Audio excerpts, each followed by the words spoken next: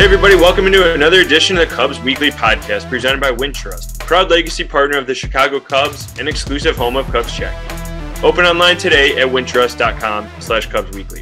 Tony Andracki here with Andy Martinez. And Andy, we have a great podcast on tap. We have the Cubs Vice President of Pitching and Director of Pitching and Assistant GM Craig Breslow. He has one of the longest titles in the organization. Also, just an extremely smart guy. And you'll hear that in the interview. But it was a great peek behind the curtain in the Cubs pitching infrastructure, everything that we've seen since he joined the organization 3 years ago, and really how the Cubs have developed in that regard. But Andy, first up, we're on the day of the World Series starting. We're recording this Friday morning here. World Series is about to start. I'm curious, as you see, the Astros and Phillies about to face off here, what are your initial thoughts, takeaways, and do you have a prediction for how this World Series is going to play out? I think it's a matchup of the best team with the Astros. I think they've been the best team in the American League. They've the Dodgers took all the spotlight, but the Astros were just as good on the AL side. They're phenomenal from day one till now. And then you got the hottest team in the Phillies, where it seems like every other at bat, Kyle Schwarber, Bryce Harper, someone's hitting a home run, and Zach Wheeler and Aaron Nola are just going 7 shutout innings. It's the recipe for success, right? It's kind of a lot of vibes of the 2019 Nationals in a sense. In my end, where it's they're just coming together at the right time. But in terms of a prediction, I think it's just too hard to go with the Astros, with how good their pitching's been, with how good their offense has been. So I guess I'll go Astros in 5. Yeah, I mean, to me, I look at this World Series and there's so much to learn and take away from each World Series, I think, especially from the Cubs position as, a quote unquote rebuilding team. But you can look at it from the Astros sense. And Andy, you pointed this out to me earlier this week that they've built this almost completely in-house. Almost everybody on their team is a homegrown player, and then obviously they supplemented with trades and signings and stuff like Justin Verlander. But they've built this team brick by brick. And then the Phillies in large part have signed this team or acquired it in some form or fashion. There's no wrong way, obviously. Yeah. I mean, both things work. But I think then you look at the rosters too. And I mean, starting pitching and bullpen is huge because, like you just mentioned, Nola and Wheeler have been incredible for the Phillies. And then you have Framber Valdez, Lance McCullers, and obviously Verlander for the Astros. And then both bullpens have been well because they have some dynamic stuff, some under the radar names. And then you just get timely hitting. And that's always, it seems like it's always the formula for these postseason teams that we see in the World Series. Occasionally there's a team that goes against the grain, but typically even back to, like you said, to the Nationals, they had Strasburg and Scherzer, and then they had timely hitting, and that's really what it comes down to, is some big studs and horses on the pitching staff, and particularly in the rotation. So as the Cubs are looking forward, I think that's obviously a big thing to take away there. To be honest, I always go with the hot team. And I mean, the Astros are great. They haven't lost this postseason, so they're super hot too. But something about the Phillies run just seems magical to me. So I'm going to say Phillies. I don't know that I feel super confident in that prediction. But, I think the Phillies have enough of what it takes to kind of get there. And I just think it'd be kind of cool to see Schwarber win again and Bryce Harper win a World Series for the first time. So it'll be a really fascinating World Series to watch, though.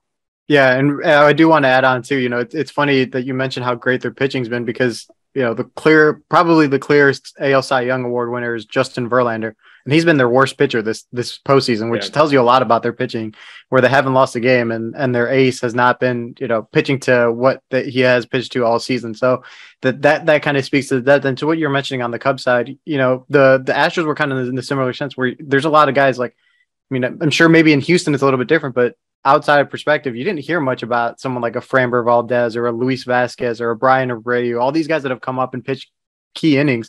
On the Cubs sense, we look at the second half, I can't say, I would venture to guess not too many, hardcore fans outside of hardcore fans have heard of Javier Assad or pitchers like that have come up and pitched well. Adrian Sampson, another example. It's crucial to have that depth. And we see that with the Astros and we kind of saw it a little bit in the second half with the Cubs. Yeah, and as we're talking about pitching, obviously who better to hear from than the guy who heads up the Cubs pitching infrastructure and explains how they get to that depth and what they're doing as an organization to work toward that point in the postseason. So let's hear now our interview with Craig Breslow. All right, now we welcome into Craig Breslow on the Cubs Weekly podcast. Craig, thank you so much for joining us. Really appreciate having you on here.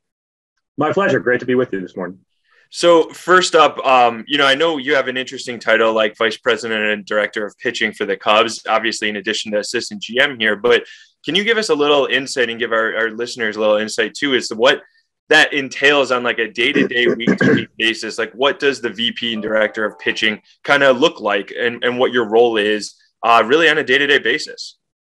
Sure. So I think technically it means that I'm overseeing our pitching infrastructure. I think practically, I'm really fortunate to have a bunch of great people in the department that make it possible for me to kind of have this title and also some broader assistant GM responsibilities. We have a great staff, starting with our major league group all the way down to the guys that we have, in the pitching infrastructure and player development in the academy and the DR. So day to day, trying to kind of align the vision, the overarching philosophies of the pitching program with, kind of what our day-to-day execution implementation of initiatives is. So going back, 3 years or so, obviously the organization had been pretty outspoken about our struggles to develop homegrown pitching talent. And we kind of gave our player development and pitching development apparatuses a facelift. With that came some turnover, some new coaches, new philosophies, new ideas. And, fortunately, I think I was able to be surrounded by some great people who helped implement that vision. I think we're starting to see the fruits of that work now. But, as it relates to kind of the responsibilities, I think it's just ensuring that continuity and alignment. We spend a ton of time building out the infrastructure, understanding and researching and analyzing, what successful player development, pitching development apparatuses look like, and try to kind of replicate those in a lot of ways, and in other ways make sure that we weren't losing sight of the importance of individualizing development for each of our players and staying ahead of kind of where the rest of the industry was. And I know we were talking a little bit before we kind of hopped on this podcast here, Craig, but just how does that differ maybe from in season to off season? Like what does your job duties kind of look like when the team is not playing, when minor leagues are not going on versus when the season is in full gear? Yeah, so that's a great question. I think this job is a constant balance between, kind of short-term crisis response and long-term development, strategic planning and vision. In season, right, we're dealing with roster transactions, availability of pitching, making sure that every team from our major league team down to each of our affiliates is, kind of staffed with pitchers who can get through the game the next night. We're trying to balance that with the goal, in the minor leagues of development and the goal in the major leagues of winning as many games as possible. The constraints within which we have to work during the season are pretty clear. We have games, we have innings, we have roster limits. In the off season, many of those constraints are lifted, right? The other side of all of this is, we don't necessarily have the same kind of day-to-day interaction with our players in the off season. We're certainly taking steps to mitigate some of that. And often players don't have necessarily the same resources in the off season, but lifting, kind of the constraint of needing to play in tonight's game is a huge burden that we can alleviate. And so, in its very simplest terms, like the goal of the offseason is development, right? How do we make our players better such that they can contribute to winning major league games? Craig, how often are you in season talking with Tommy Hotowy, but also other pitching coaches throughout the organization to make sure the plan for a guy, you guys are all on the same page. So when a guy goes up from, single A to double A or from triple A to the majors, that they're, on the right path, that they're doing everything that you guys have wanted as an organization? Yeah, probably more than Tommy would like. Tommy and I have a great relationship. He has, a marked humility and modesty, an excellent communicator. I think in a lot of ways, the major league pitching infrastructure has kind of served as a model for the rest of the organization, just in terms of collaboration and continuity and alignment between what is happening at the big league level and what's happening in PD. So to answer your question, I talk to Tommy every day, mostly multiple times a day. I talk to the rest of the staff almost as frequently, and then speak to our minor league coaches, a few times a week, our coordinators essentially every day, people in the office every day. And like I said, I'm really lucky to be surrounded by really competent, diligent, dedicated, invested people, and that makes it, such that I don't need to micromanage our pitching coaches every day. I don't want to. I don't think that's the right way to develop a system. I think what we try to do from the office is kind of apply the guardrails, make sure everyone is clear on what the vision is, what kind of the broad parameters are, and then ensure that we're leaving the how we get there largely up to the coaches and coordinators who have interactions with the players day to day. Craig, you alluded to it a little earlier, just about 3 years ago when you kind of came on board, and some of the things that you've helped to change within the organization and just in your role. But how have you seen the pitching infrastructure as a whole grow in your time in the Cubs organization? And where do you feel the overall state of pitching is in the organization now versus just a couple of years ago? Yeah, so I think there are two things, right, that you can think about in any kind of development mechanism. There's generally just like directional alignment, making sure that everybody's kind of moving in the same direction. And candidly, it's really hard to make players worse if you have that. Like, you have to pick, a really, really awful direction to push people in, and very rarely does that actually happen. Now, I think there's room on the margins to ensure that the direction you're moving is incrementally better than maybe what other directions organizations are moving in.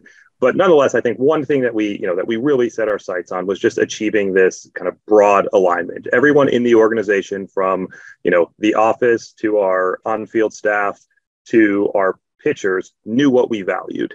And we derived what we valued from a robust analysis of what successful major league pitchers look like, and kind of worked backwards from there to identify, what does the pitcher who goes on to have a successful major league career look like when he's in the Dominican Republic Academy, when he's in Arizona complex leagues, when he's in low A, right? Because what we're solving for is not the best DR pitcher, ACL pitcher, high A pitcher, low A pitcher. We're solving for the best major league pitchers to contribute to winning as many major league games as we possibly can. And so, I think one thing that we identified early on, the ability to generate swings and misses in the strike zone, is supremely valuable as it relates to predicting future success. So as a result, we focused on building out stuff, velocity and pitch shapes. And I think we largely got that right. We've seen massive jumps in just kind of the raw traits of our pitchers. Now, alongside that, we're recognizing there's also a need for execution. It's great to have premium velocities, elite pitch shapes. If they're not competitive, there's not a whole lot to do with them. And so, we've kind of shifted a little bit to ensure that, we can kind of hybridize our development there. And, I think the second part of your question, what is the state of Cubs, kind of pitching development? I would say it's healthy with plenty of room to improve. Our goal, because it's really difficult to forecast which of, the hundreds and some odd pitchers in our organization are going to go on to become successful major leaguers. Because that's so difficult, we owe it to each of them to invest in them and to give them the best development pathway that we can, irrespective of how probable it is that ends up in, Wrigley or any other major league ballpark. And so, I do think across the board, we've had plenty of guys who have taken a step forward. But as I said, like, we've also recognized as we're going the need to have the humility to recognize and appreciate when it's time to pivot, when it's time to, kind of hybridize development programs and making sure that we're focusing on an execution portion alongside the build out of stuff, or, when this isn't kind of a raw traits problem, this is a usage or intent problem. And, I think we've got a very cross collaborative, department that's working very closly with other domains to ensure that we're getting the best information we can to make those decisions. Kind of, off of that, when the scouts are looking to find the young talent that comes into the organization, what is what's like the most important thing when you're looking, or is it just, trying to find the best pitcher? Like, what are you looking for? Is it stuff? Is it velo? Or do you maybe see a guy with velo and say, hey, we can add stuff, or what's that kind of process like? Sure. Well, I mean, I think the outcome that everyone is hoping to achieve is, as an organization, we can kind of codify the areas in which we are very successful enhancing and developing, and, acquire players who have that deficiency or need, and exhibit the traits or characteristics that we struggle to develop. I don't think it's much of a secret across the industry that given training programs and implements, velocity is now something that we all appreciate we can improve. Pitch shapes to a similar degree with, kind of the emergence of technology that allows us to understand the effects of grips on spin characteristics. We'll talk about seam orientation and seam shifted wake. I think we understand pitch physics, and we're trying to kind of work backwards to better understanding the way that human movement drives some of those pitch physics. But if we think about stuff and velocity as things that we tend to do well, the other kind of pillar that we think about is command, and command is far more difficult to improve, to teach. We've had a ton of success with guys walking into the pitch lab and coming out with, a wipeout slider or a hammer curveball. Yet to send a guy into the pitch lab and have him walk out with plus command. All right, we're going to take a quick break here on the Cubs Weekly Podcast and hear from our sponsor, Wintrust. When we come back, we'll have more with Craig Breslow. Get your Wintrust exclusive debit card. Get your Cubs card. Ooh, I'll take one. How much? Actually, they pay you $300. You heard right. Get a $300 bonus when you open a Cubs checking account with Wintrust. Enjoy all perks and purchase with pride every time with your Wintrust Cubs debit card. $300? Wait, what? I'll take a $300? $300? Get your exclusive card at wintrust.com/Cubs. Only $100 required to open. No monthly minimum balance and no monthly maintenance fees. Member FDIC and equal housing lender. Craig, we've seen the success and fruits of that labor, like you were mentioning too, just especially in the second half of the season. And really even with guys like Justin Steele, Keegan Thompson, Brandon Hughes all having breakout years, but then even, Javier Assad, Jeremiah Estrada coming up, Hayden Wesneski after acquiring him. How rewarding is it to see some of these homegrown guys, and then even a guy like Wesneski, who was only in the organization for about a month or so before coming up, to see them, succeed at the big league level? And how has the organization helped these young guys succeed almost from day one when they get up to the big leagues? Sure. Well, again, I'll kind of, deflect to, it's great to be able to sit here in front of you and answer these questions as, kind of to some degree, like the face of the pitching group. There are a lot of people doing a lot of work behind the scenes that, are owed a ton of credit from the top down. Right. And, I think, you talk about Steele and Thompson and some of those guys who have developed and emerged in the big leagues is pretty unique, right? So Tommy and his group, CY and Moscos and Danny Hultzen and Garrett Lloyd and Alex Smith, and on and on and on, and David Ross, right, for pushing development at the big league level. I think extinct are the days when someone walks into a major league clubhouse as a finished product, but it takes a special coaching staff to commit to putting in the work to help those guys develop, because it'd be really easy to simply say, hey, these guys aren't ready yet, give me somebody else, right? But I think, they've kind of embraced the challenge that development can happen in the big leagues. And that's why we saw guys take a step forward, guys added pitches to their repertoires, guys tweaked their usage in the major leagues to have more success.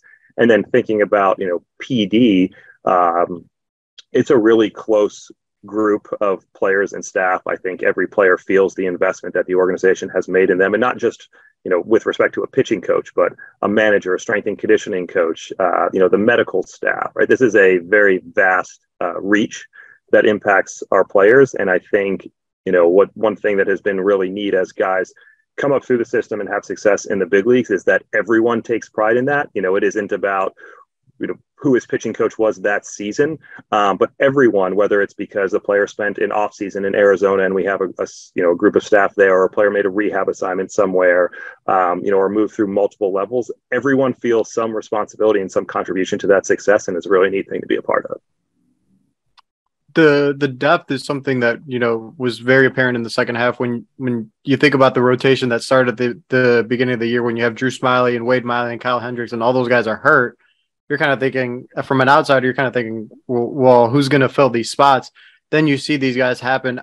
How rewarding is it for you, and how crucial is that to have that depth where, if a guy goes down, you can call someone up and they can make a start and you're not skipping a beat? How crucial is that for long-term success of an organization? Yeah, I mean, I think it's invaluable, right? If some of these guys who had some success, in the second half of this season, start our season and, start 2023 in AAA, that just speaks to the health of kind of the pitching infrastructure in general. It speaks to the depth, in on our major league team. So, I think it's critically important, right? I mean, the fact that, when one of the pitchers that you mentioned is injured and we need to bring up a starter, that we were able to have a debate over who the right person was, I think it just shows the progress that we've made, right? If we were having this conversation a couple of years ago about who is the best pitching prospect, right? There were times where I think, Alzolay was the clear consensus, and then Braylon Marquez was the clear consensus, right? And like now the fact that we can debate this, I think is exactly where we need to be. We need to not know who the top pitching prospect is. We need to know that there is, a ton of major league, future major league contributors at every affiliate. And we'll continue to try to develop all of those with kind of the same rigor and the same enthusiasm that we would as if we could all get behind a single one. And on the bullpen side, Craig, we've seen just the last few years, especially under Ross here, the last 3 years, that the bullpen has found success either with, veteran free agent signings, or guys that are under the radar, again, going back to like Brandon Hughes as an example, or some of these guys, Manny Rodriguez, some young guys coming up. What is the key to sustaining that success that we've seen in the past and moving it forward to the bullpen, especially, given the potential additions that you guys might make this offseason? Yeah, I think it is a kind of consistent, scalable, repeatable system and process to identify pitchers for whom we believe we have some developmental unlocks, whether that is a tweak to the delivery, a tweak to the repertoire, a tweak to the usage. And very early on presenting this to those players such that, implicit in agreeing to come here is buying into the recommendations that we have. Right. I don't think it makes a ton of sense to wait until we meet someone in spring training to say, hey, we have this idea that we think can help you. Would you be interested in trying it? And give that, giving them a chance to kind of think through what type of initiatives we might have for them, giving them a chance to ask questions for us to understand what has been tried and what hasn't. And then, as I said, it's a team behind the scenes that puts these ideas together and, kind of presents this information to these prospective pitchers. And then Tommy and CY and Moscos and the rest of that group deserve a ton of credit for kind of rigorously adhering to those plans. And, as you talked about, how often am I speaking to Tommy? Often enough to kind of understand the progress that we're making, if and when it's necessary to deviate. But I do think that, those guys have fairly earned the reputation of having success for, with relievers who are maybe coming off down years, to where I think we've done a pretty good job of identifying what might be driving that and how we might mitigate it. The organization, we hear, you mentioned the top prospects, a few years ago was Alzolay and Marquez. And, even now we see, Jordan Wicks or, some of the bigger names, but the depth of it is really impressive when you look at the Arizona Fall League, where it's, it's in some cases, unless you're a real hardcore prospect follower, you might not have heard of some of these guys. How deep is the system right now, and how crucial or how nice is it seeing some of those young guys in the Arizona Fall League that, aren't the household prospect names like a Jordan Wicks or a Caleb Killian, et cetera? Yep. No, I'm always reluctant to name names in these types of forums because I will invariably miss someone. But I think, you can go up and down our, affiliate rosters and not just, see an interesting arm or two, but look at a rotation and say this group of players has a chance to legitimately be major league starters. Or, in the bullpen, there are 3-4 guys with, with fastballs touching 100 miles an hour and wipe out breaking balls that you're thinking like, yeah, if this guy can consistently be around the strike zone, he's got a chance to be a leverage, major league reliever. And I don't think that was the case too many years ago. Obviously like our South Bend team, right, had a ton of success, right? Like every starter from Myrtle Beach ended up in South Bend, right? And I think, that is kind of what speaks to the health of the infrastructure is just, that there are kind of waves of talent. And when one moves up, there's a group behind them. And it's unclear at what point one is going to distinguish himself from the next. But there is just this, kind of trove of talent that I think we're really excited about. To ask you about kind of a specific guy with Kyle Hendricks, I know, he's obviously the face of the pitching staff in a lot of ways because he's the guy that's been here for the longest. He's the guy that fans are most familiar with. We've seen just him deal with the injury here and some up and down past couple of seasons. So, Craig, I ask you, what's kind of the key to him, the biggest key to get back to being the consistent pitcher we saw him prior to 2021, and how does he get there this offseason, assuming full health? Yeah, well, I mean, I think the full health is probably the place to start. Getting Kyle has very rarely been on the mound and been unsuccessful in his major league career, right? I mean, there have been some ups and downs, but I think it's been fairly easy to tie those back to health. So I think step 1, 2, 3, and 4 is to make sure that Kyle Hendricks is healthy. Beyond that, we've identified some changes to his delivery over time, but until, we're confident that Kyle is completely healthy, I don't think it makes a ton of sense to, kind of start to implement some changes there.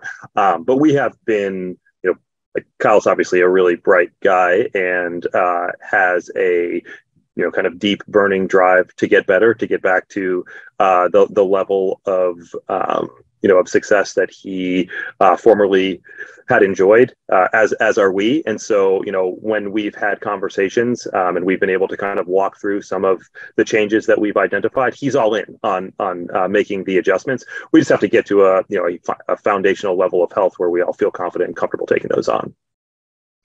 We touched on it earlier, but the wipeout stuff, and when guys have come up, they've always said, "Oh, I added a slider," or even when a new guy gets signed, it's like, "Oh, I got this slider grip."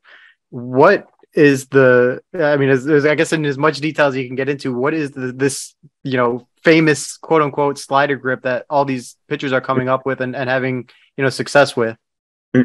Yeah, so I mean, I would say that, on the one hand, it would kind of be easy to paint development in broad strokes, right? Like if you give anybody a wipeout slider, they'd probably become a better pitcher. Yeah. It's not quite that simple, right? We are looking at, kind of the way that the body moves through space, some things like grips and finger lengths, and, the spin components that are derived through release, and trying to match optimal, kind of working backwards, optimal pitch shape with, kind of highest probability grip to achieve that. And sometimes it's as simple as, changing a grip. Sometimes it's as simple as just changing the intentions of a pitcher. It's often, when a breaking ball gets too big, if we're trying to go for more of kind of like the 0-0 gyro slider that's a little bit shorter and harder, sometimes it's as simple as like a guy thinking, "Oh, I thought I wanted to make this as big as possible because I really like to see the pitch move," right? And just kind of reframing the objective or the intentions there. Sometimes it's trying to change the way that the arm moves through space and working, kind of all the way proximally back to like the core and the hips, right? So while the kind of outcome might be similar, like, oh, now this guy has a great new pitch, I think the way that we get there is kind of intricate and individual and is unique to each pitcher. Adding on to that, just between adding stuff and velocity and going back to what you mentioned before about just swing and miss in the zone, how do you mix that with command and make sure that guys are in the zone, but also not throwing the ball down the middle of the plate and throwing it, where they want to? Like, how do you mix the increase in stuff with command at the same time? Yep. So I think I think everyone has intuitively believed that there is some trade-off between stuff and command. I'm not sure it's as strong as many people have committed to. I think what we intend to do with building out stuff is give our pitchers as much margin for error as we can, right? The 100-mile-an-hour fastball with carry through the zone doesn't need to be thrown in exactly the right spot or exactly the same spot that an 88-mile-an-hour fastball that's a little bit truer to the arm slot does, right? So I think getting our pitchers to understand their repertoires and where they'll play best in the strike zone is kind of step one. In a lot of ways, that's liberating. I think the other thing that we can do as it relates to the execution side of things is just, rigorous adherence to feedback, focus, targets, purpose behind every throw, whether that is a plyo ball getting thrown into a plyo wall with a target on the wall, whether that's, throwing sides into like the old school strings or a 9-hole net, and monitoring what the intended and actual locations were to create kind of a game score for that session, and understanding, if they're tracking in the right direction over time, rewarding not just premium velocities, but premium velocities in the strike zone. So I think, how do you get someone to kind of perform in the way that you think is most productive? It's, it's ensuring that you're creating an incentive structure that rewards the desirable behavior. I think one thing we've learned is trying to prioritize internal cues as it relates to command just tends not to work. The hardest way to kind of move athletically is to think about moving athletically. So I think we have very much a kind of constraint-based approach, external cueing, multisensory feedback for this like execution training. Well, Craig, thanks so much. We really appreciate a peek behind the curtain here and on the pitching infrastructure and just in general, all the information and knowledge. So we really appreciate it. Absolutely. I appreciate the time, guys. All right, Andy, we just heard from Craig Breslow, obviously an extremely smart guy. I mean, I felt like I learned more in that 25-minute chat than we've had, really in so long. One of the best interviews I feel like we've had at Cubs Weekly here, just peek behind the curtain of everything that has gone on within the organization. And since he got here 3 years ago in the pitching infrastructure department, I love your question too, asking him about how often he talks with Tommy Hotovy, and he's like, more than Tommy would like. So, it was great all around. But what stood out to you, Andy, most from our chat with Craig here? Yeah, I think one, kidding, a little bit of a, tongue in cheek is, I like to picture Tommy Hotovy like, he sees his phone ring and it's like, oh, it's Craig again. Like, all right. But which is funny because Tommy's so nice too that like I can't imagine exactly doing that. Yeah. Yeah, exactly. In the fantasy world, maybe some alternate universe. That's what's going on. But no, there's a lot to take in. I felt like I got a lot smarter and I understood the pitching a lot more than I went in. I thought I had an idea. I felt like after going through it, I felt like I really didn't know anything. I almost felt, which is a good thing because it did show us so much. We had heard so much about, the slider grip or like, the wipeout stuff that they're trying to get. And there's way more into it. And that to me was just so fascinating that it wasn't just like, just like a cookie cutter method that it kind of from an outsider at times seemed like it was that way, which it seems like that's furthest from the case.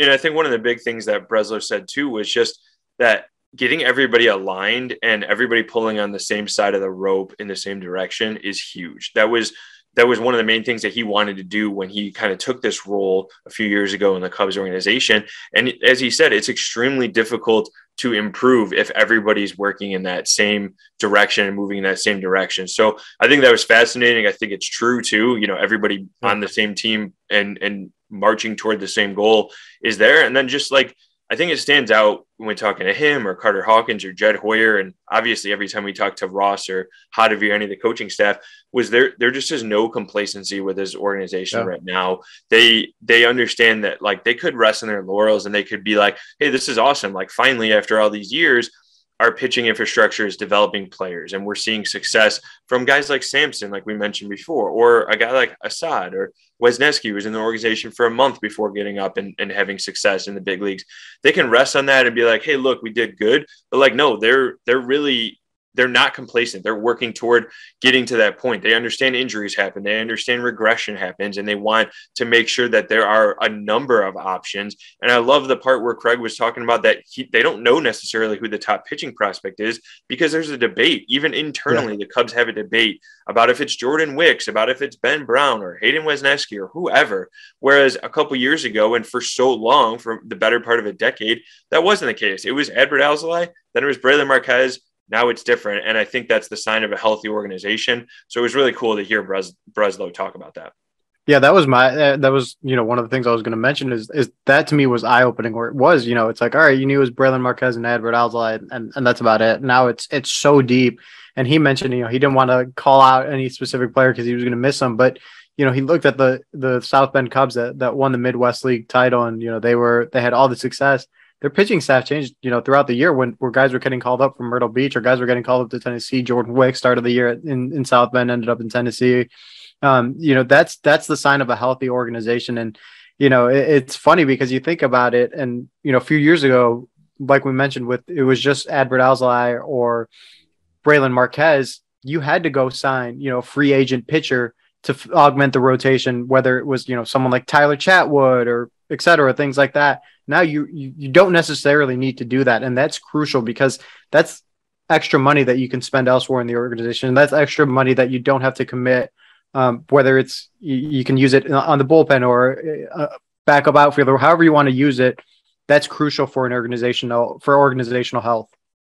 Yeah, and as Breslow was talking about too, they've had a lot of success recently in adding stuff and having these organizational plans for each pitcher and utilizing those, putting those plans into effect during the offseason. So I'm really curious to see if the offseason, if the organization continues to take a leap this offseason, where they come into 2023 spring training and the beginning of the minor league and major league season at, and who else pops on the radar that like we weren't expecting, the Brandon Hughes and Javier Sads of the world that we went into 2022 thinking they were not even on the radar, ended up playing huge roles for the pitching staff. So it'll be really cool to see those storylines play out over the next 6 to 9 months or so. All right, but that'll do it for this week's edition of the Cubs Weekly Podcast presented by Wintrust. Don't forget to download and subscribe to the pod on Spotify or Apple Podcasts, and check us out in video form on the Marquee Sports Network app and YouTube. For Andy, I'm Tony. Thanks for listening, and we'll catch you next week.